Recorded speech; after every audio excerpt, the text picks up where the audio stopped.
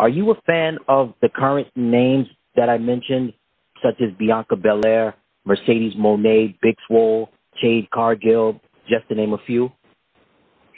The only one that I've really had a chance to see and become a fan of is Big Swole. I actually met her at the first Black Wrestle Fest in New York last summer because they actually featured Lady Wrestler. They had a screening of Lady Wrestler during that event last summer, and she was just, Big Swole couldn't have been more accessible and just very complimentary of the women who came before her, like Ethel. I also got a Trish Adora, who's on the independent circle, as well as Amber Rodriguez.